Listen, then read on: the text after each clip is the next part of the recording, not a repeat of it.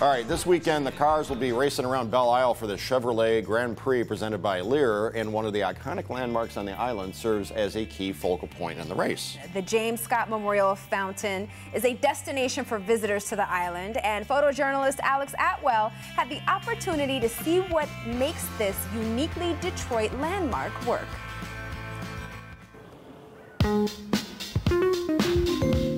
Well, for somebody that did not like history in grade school and high school, to be able to actually put your hands on that history, you really start to understand what they may have been thinking in the teens and the 1920s to actually build something this monumentous. I'm Robert Carpenter, work for DT Energy. I'm an electrical engineer, and I was asked to work on Scott Fountain in 2007. So I came out here and I started to fix things, repair things, and ultimately attempt to restore the fountain to its original condition.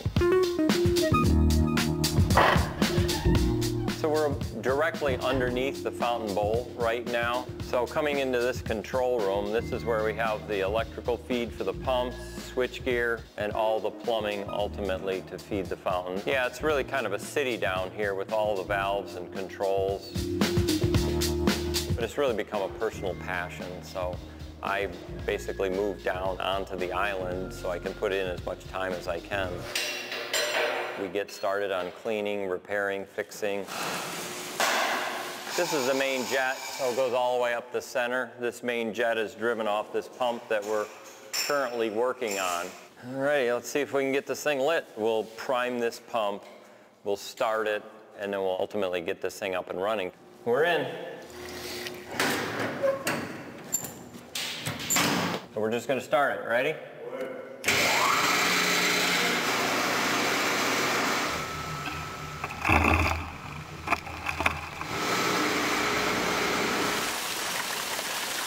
So the main jet is driven off of pump number 1.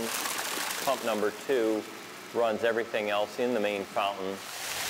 Pump number 3 runs the upper and lower cascades. All of these individual valves, for example, each one operates an individual turtle up above. Each turtle is grouped in these valves. So if you turn this valve up or down, it would adjust all the turtles at once. This one's vertical jets. Somebody had penciled it in here. These are the Raythons, and these are the Lions. If you look up above, up in the piping, there's individual valves up in there also. And this is the substation. It has its own substation underneath.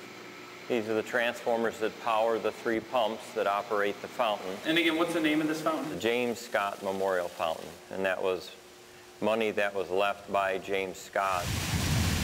He was a bit of a scoundrel and a womanizer, gambler. He was not a very well-liked person. In fact, there was somebody that suggested that they were going to build a statue perhaps 1 inch high. They thought that met the requirements of his last will and testament.